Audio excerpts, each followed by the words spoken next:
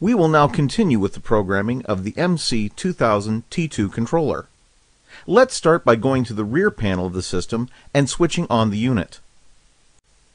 The first screen that appears shows the COUTH logo. The second screen includes brightness adjustment in the lower right-hand corner. This is the only screen where you can adjust the contrast, and you adjust it by moving the control knob left or right. This display is currently in the Edition mode, and you are now ready to create a program. In the Edition screen, with the cursor on line 1, enter the text required using the alphanumeric keypad.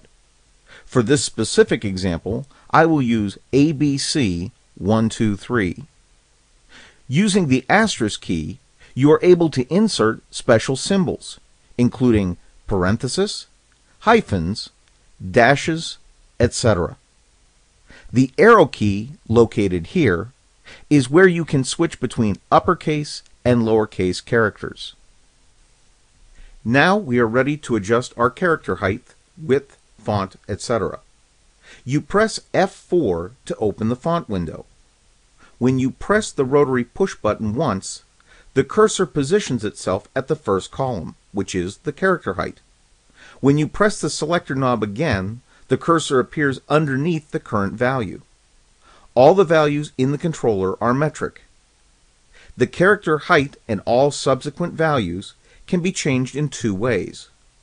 One is to use the rotary push button to scroll to the desired value. The second is to type in the desired value into the keypad.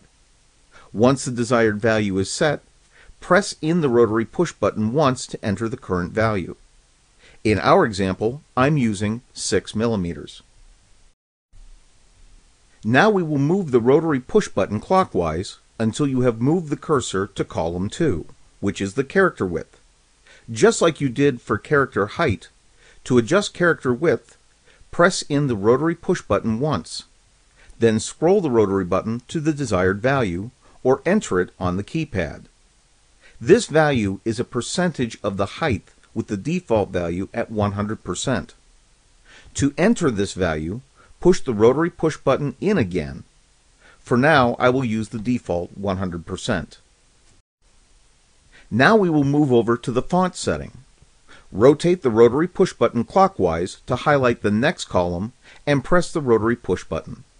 You can see some of the standard fonts we have installed in the T2 controller, but the default and most common is the Gulum font, which is what I'll be using here. When we move to the next column, this will allow us to adjust our spacing between characters. This value is a percentage of the height, with the default value at 25. This value can be adjusted the same way we did before, but I'll keep it at 25 for our example. The last column is used to set the type of marking, either Vibrapine or dot peen.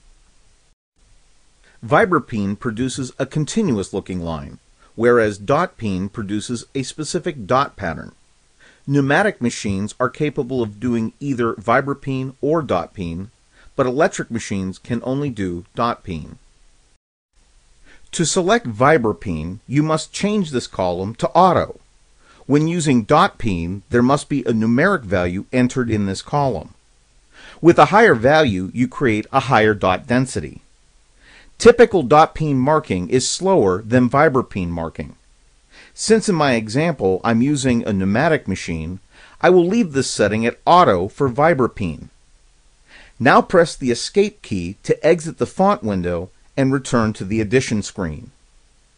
Now we press the F5 key, which will display the force and speed settings. Press the rotary button to highlight the first column. This is the force setting and is used for electric machines only. On pneumatic machines, your force is controlled through your pressure regulator. The settings range is from 1 to 10, with 10 being the highest force. On pneumatic machines, this value should be set at 3 and should not be changed. The second column is your speed setting, also with a value range of 1 to 10, with 10 being the fastest.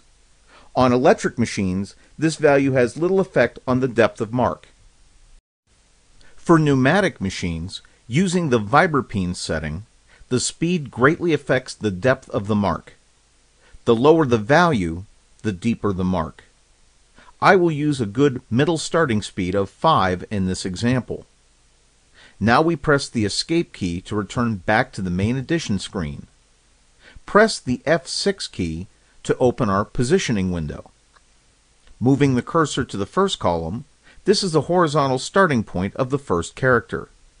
Again, this setting can be adjusted by using the rotary push button or entering the value in the keypad. You will notice as I adjust the X position with the rotary push button, the marking head moves accordingly in the X direction. The second column sets the starting point of your text in the Y-axis or vertical direction. If we leave these two at the default 0 values, it will place the text to the home position located in the upper left-hand corner of the window. If you insert a value in the Y position, it must be greater than or equal to the height of the character. Since my character height is 6 millimeters, if I do enter a Y value, it would have to be 6 millimeters or greater. Here, for example, I will enter in a value of 9 millimeters. The T2 controller has the capability of doing a test mark. This will show the exact position of the mark on your part. When we push the blue T button, this will start the test feature. The marking window, along with our text in its position, will be displayed on the controller's screen. The marking head will also do a dry test run, showing you the actual mark location. At this time, we can either go back and make adjustments if necessary, or begin marking. This is a good time to explain the recommended standoff settings for marking your parts. Each pneumatic machine is furnished with this standoff gauge.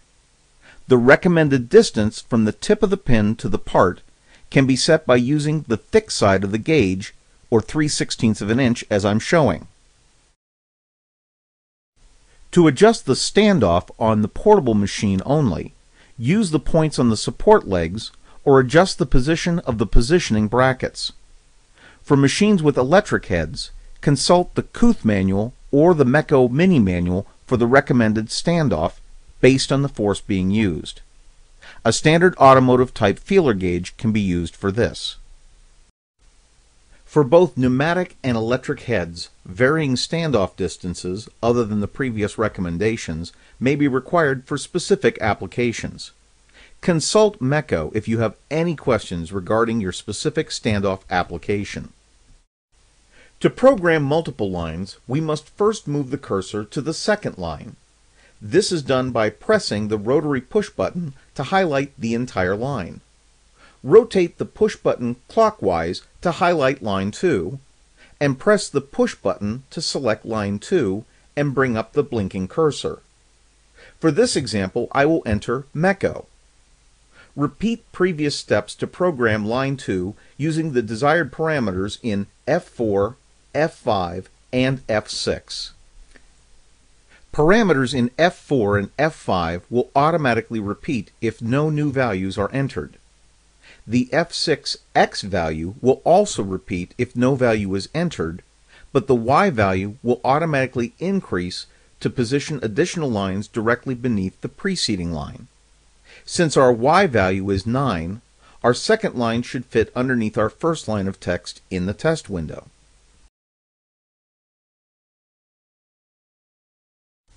To save our file from the Edition screen, we need to press F3 to open the File menu. Then press F4 to display a new file, and enter a file name up to 8 digits. To eliminate the default zeros, press the spacebar. In this case, I will name the file 123456 and press the push button to confirm.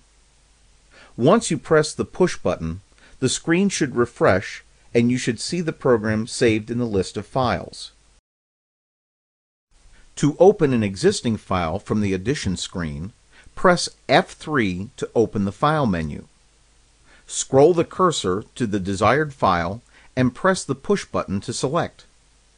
Here I will go into the File menu and select file 123456 that we just saved.